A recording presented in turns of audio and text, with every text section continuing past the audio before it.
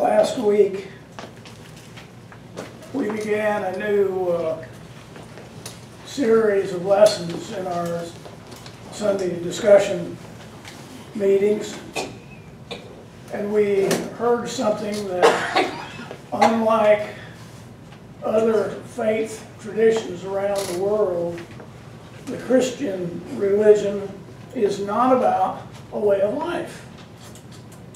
And that concept rather startled me a little bit, because I always think that there is a way of life. And you know, there are songs that they will know we are Christian by our love. And I was rather startled by that concept, because it said rather than being a way of life, it is about a belief system and a belief in a man, a belief in Jesus Christ, in who he was, what he was, and what he said.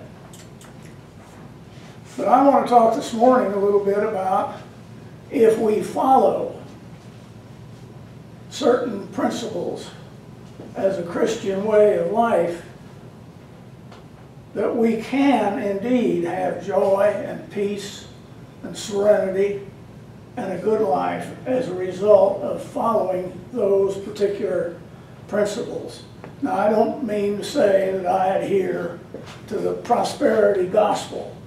That is the gospel that says if you just only believe in Jesus, you'll get all kinds of wealth.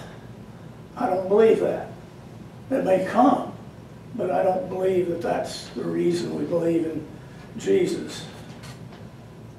But I do believe there are things that we can do and ways we can live by Christian principles that will provide for a far better life. I use an analogy sometimes to some people that how I got sober in Alcoholics Anonymous. When you come in to AA, they say, don't drink. It's the first thing they tell you. Don't drink. Well, I'm there because I've been drinking too darn much. And they're telling me, don't drink. Read the big book, go to meetings, bring God into my life. And I told them, I said, you know, you're nuts. If I could not drink, I wouldn't be here. So a member told me, he said, I'll tell you what. He said, if you come in, you go to meetings, you read our book, you do our steps, you bring God into your life, you won't drink. You see, the actions precede the results. I had to do something in order for the results to happen. And the same thing, I believe, is true about living a Christian life. I believe that there are certain principles that I can live by and do that will produce certain results in my life. Now, does that mean that I have a God that will tell me, if you just do this and if you just be a good boy, I will give you grace and love? No, it doesn't mean that at all. It doesn't mean that I have to do things to earn God's love, because I cannot. It simply means to me that if I do certain things, good stuff will happen. In fact, I used to have a bumper sticker on my, that I had for years. I got engaged in Richmond. And it just said, good stuff happens. That was my rebellion to another popular bumper sticker of those days about blank happens. Yeah. And you see, today, I expect good things to happen in my life. And it's because I put myself in a position so that good things will happen, rather than putting myself in a position where bad stuff happens. The first week of this month, we discussed how necessary it is to have unity within our church and a unity of action, that we work all together as a family of God. And then the next Sunday, we talked about how necessary it is to forgive one another. But we talked about it from the point of view that it's necessary to forgive one another to benefit the one doing the forgiving, not the one who has been forgiven. And so today we're talking about how good it is, how necessary it is, and the results that are good that can happen in our lives by following certain Christian principles. And I am not talking about monetary benefits that might come as a result of that. That might be, but I distinguish it from that gospel, the prosperity gospel. And I think that we can agree that it doesn't do us any good at all to live a virtuous life out of fear. I don't believe it does us any good, as I've said in recent sermons, to come to church out of fear. If we're here out of fear, we've missed the whole point. The truth of the matter is, in life, we look around and we see what's around us, and we see that a moral life truly is the best way to live. It works best for me, and it works best for those that I love. And Jesus talks about what I call doing the next right thing. And that's why I titled this sermon, Doing the Next Right Thing. If we continue in our life to do the next right thing, good stuff literally will happen in our life. Jesus says in Matthew, the 5th chapter, 14th verse, "You are the light of the world. A city built on a hill cannot be hid." You see, people should be attracted to that light within you and within me. We have ways of expressing that light in our life, or ways of showing people that the light is not burning very brightly. Whether we like it or not, people see us in our daily activities, whether it be at work, whether it be at the grocery store, whether it be at church, or in our social groups or whatever. They see us and they make value judgments.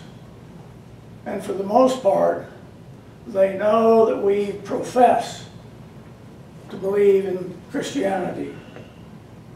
And it's how we respond to the ups and downs that gives them their ideas about what it is like to live a Christian life. See, children are not the only ones that watch, that see, and they follow. Children, yes, they do imitate us, but so do adults. And the question for us really is, are our responses any different from those from anybody who does not profess to know God? Not only are non-Christians looking at us, but so are other Christians looking at us as well. And persons who are new to the faith often look at us, and they sometimes take their lead from more mature Christians who follow the Christian principles. So it's a matter of being sure that we live by those principles in order to encourage others that they will follow this way of life. And once we do that, and we continue to do that, we automatically become more productive and more successful in the rest of our life. There was a church's young men's softball team that was in a hard-fought game with one of their regular rivals that they had played for several years. And these games were usually very well played, and they were exciting because they were rival churches and they had a lot of fun, but they were very competitive. And there was one player up at bat, and he hit a screaming line drive out in the center field, and it was really a good hit. And he got to first base and he decided to try to make it to second. He turned the corner and ran to second. Well, the center fielder made an excellent throw, and he was out at second base. Well, the boy that was out was very upset with the umpire, and he began shouting and hollering at the umpire, and his teammates were even trying to encourage him to get off the field, and he kept shouting, and his language became coarse, it became very abusive, and the coach finally got him off the field, and he said, "Son, don't you know that people are looking at you, and don't you think they're looking at you as who do you represent as a young Christian man? Is that the way you want people to look at you and see how you live your life with that kind of language and that kind of action?" And it brings the question, how do we practice what we preach? Well, for the most part, it's a matter of discipline and repeating those good practices over and over again until they become natural. We practice what we preach when our lives become reflections of Jesus Christ. The way we act at work, the way we act in the grocery store, the way we act anywhere else at home ought to be the same. And when people see us and see us as being a reflection of Christ, then they too will be motivated to live a better life. So much of being a Christian and having a life of joy and serenity is found in how you and I truly practice what we preach. Some call this walking the walk that we talk. I saw a Peanuts cartoon some time ago. It was a strip that showed Peanuts, or Snoopy, the dog, up on top of a roof. And he had a bunch of little baby birds there, and it was time for them to learn to fly. And Snoopy was going to be their teacher. And so he walked to the edge of the doghouse and he started flapping his ears. And then he took off. And he came crashing down on his head. The next scene, he got up, he got on the roof, and he says, "Now you see, the lesson is that you're supposed to do what I say, not what I do."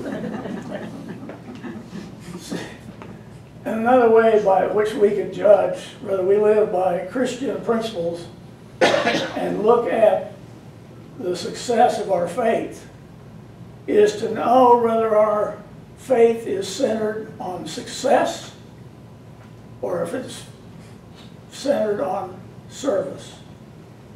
If our faith is centered on success, it is very likely not to be a real deep-seated faith. Jesus talks about that this morning in the lesson we read. He says, they love to have the place of honor at banquets and best seats in the synagogues and be greeted with respect in the marketplaces and have all the people call them rabbi. It was a practice then of the pious Jews to wear headbands, and they wore stoles. But these men that Jesus was talking about wore great big headbands, and they wanted to sit in the best spot and be noticed and called rabbi. Like many people today, both inside and outside the church, these men were more interested in success than they were in service. Dr. James Moore was invited to participate in a career day at a campus in a college in Southwest Texas somewhere, and he was asked to be part of a panel discussion. And the panelists were asked to discuss how faith influences your choice of career. Well, first the panelists were asked to introduce themselves, and then they were to mention their particular vocations. And it was all pretty routine, humdrum presentation. One woman got up, gave her name and said, "I'm an attorney." A man got up and gave his name. He said, "I'm in business. I own a computer company." A woman gave her name and she said, "Well, I'm in real estate." And when it was Dr. Moore's turn, he got up and just simply said, "I'm a minister." The next person who was seated next to him was a doctor.